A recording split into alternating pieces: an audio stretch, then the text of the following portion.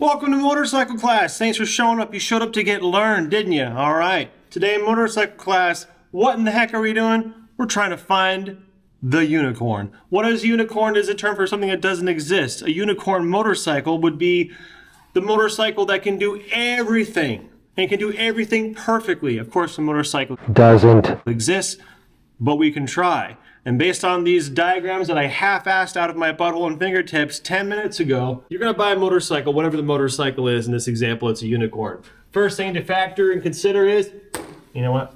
That's what this is for, is budget. How much are you willing to spend? The more you're willing to spend, the more quality you get. Typically though, when it comes to vehicles and most things, the more you spend, the better it gets at a curve about like this. So let's say, for example, our budget is $15,000, which is here. We're gonna hit this. That's about 75%.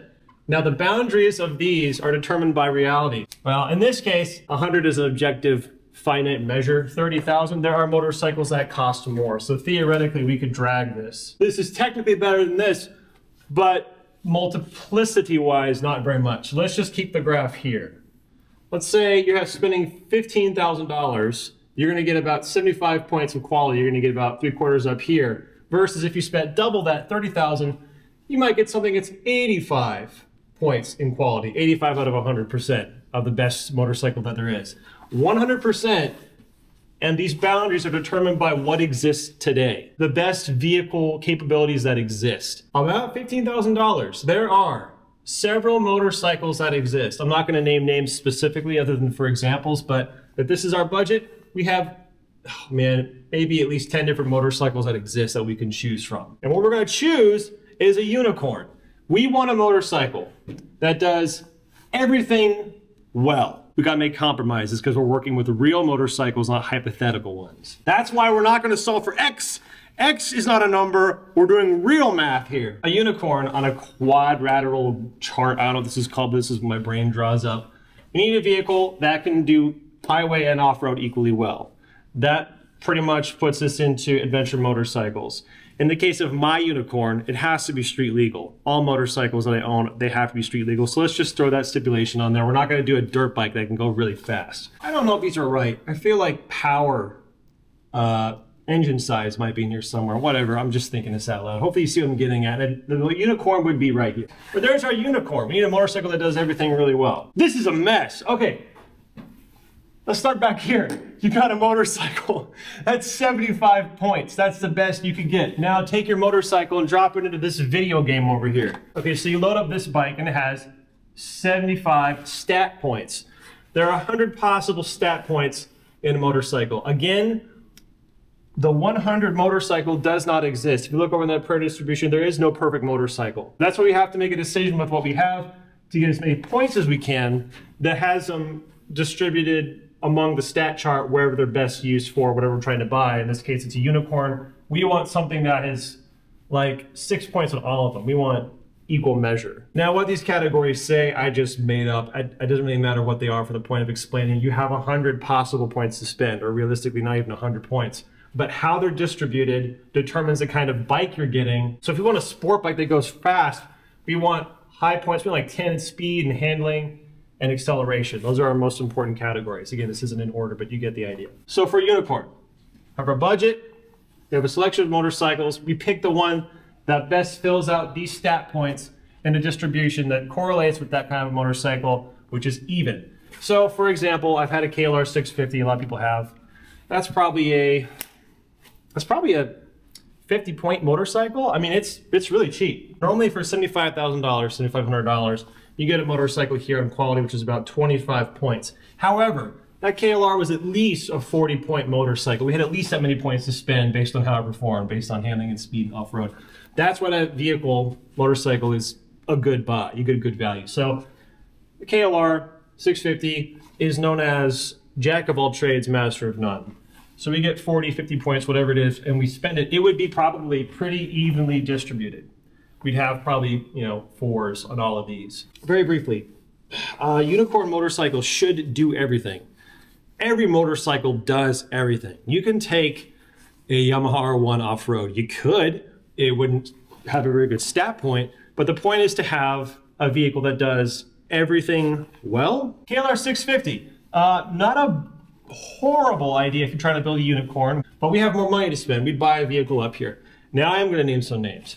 Because if you're realistically trying to build a unicorn, buy a unicorn, what's your best? We're limited to, in this example, this budget, we want a vehicle that scores evenly on all and is an adventure motorcycle, so that limits us. There's probably 5 or 6 of those that exist as an example. For example, they would be Yamaha Tenere 700, KTM Super Adventure R, the BMW 800 GSA, if they have an A, Tiger 800, the Ducati Desert X. Those are some examples of medium adventure bikes. Now, why are they medium? Partly because of price, which, for example, it would score better on weight. It would be lighter than a heavier, more expensive motorcycle. It's very dynamic. I would like a unicorn, who wouldn't? This is why I'm coming to the conclusion that a unicorn would be one of those 5 bikes or something like it. Because a bike like that, you can load up with all your luggage. I wrote capacity for that. And like on a R1, you can't really carry anything, but bikes with luggage rack systems can carry a bunch of stuff. You can go off-road, you can go on the highway, as long as it's a medium adventure bike or higher, because slower ones like the KLR 650 that I had, adventure, just could not take the highway. It was, very quick story, I was going I-70 West. It was so windy, granted it was more windy than normal, but I was leaning into the wind and I was still being pushed off the highway, and I thought, this is how I die. I was full throttling it, full throttle, 50 miles an hour, that's as fast as I could go. Not good enough, not enough, so you had to spend more to get more points. A bike like that would be good.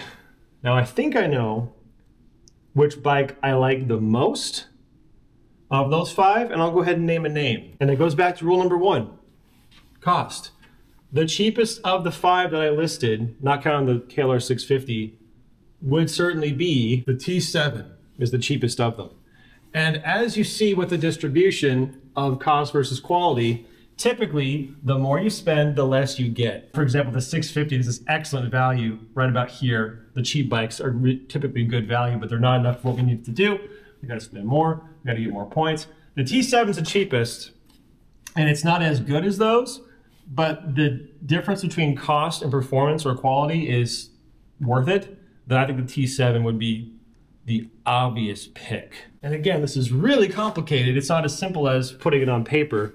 It's more tactile too. You gotta ride the thing to find out what you like. So I'm doing this exercise in my head. I've been doing it for a while. And I thought it'd be fun to put it on the board and show, see, that's why I chose that. But in the future, I think it'd be fun to draw more diagrams like this and explore things. Or you can hopefully maybe use this process to help you find what it is you're looking for. So very quickly, for example, you've never owned a motorcycle. What do? First thing you do, what's your budget? Where does that put you on the chart? What do you need the bike to do? These are the kind of bikes on the chart. These are adventure bikes. They do the thing that you want it to do. Do you want this?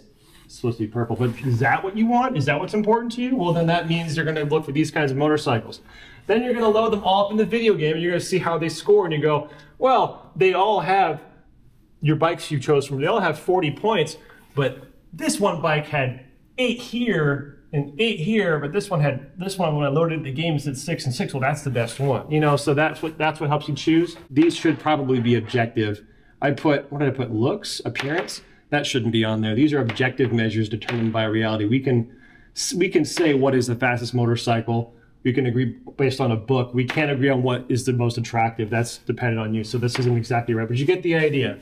This is a process you would go through to help you find whatever motorcycle it is you're looking for. This is what my brain is doing. This is why it says if I wanted that motorcycle, it'd probably be a T7.